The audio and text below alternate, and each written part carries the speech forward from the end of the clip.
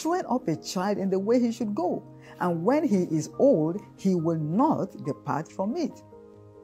The trending digital lifestyle has even made parental training more needed because children are more exposed to contents that are likely to corrupt and spring up bad behaviors in them.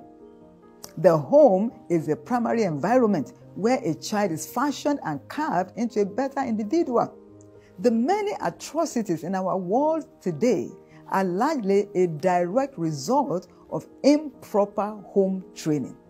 All drug addicts, armed robbers, fraudsters, kidnappers, rapists, prostitutes, and the list goes on, that you see today came from a home.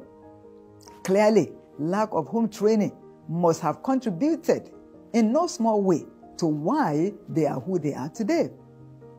The first contact point for training is the home, so the bulk of the work should be done there by the parents. Better to train a child than to repair an adult.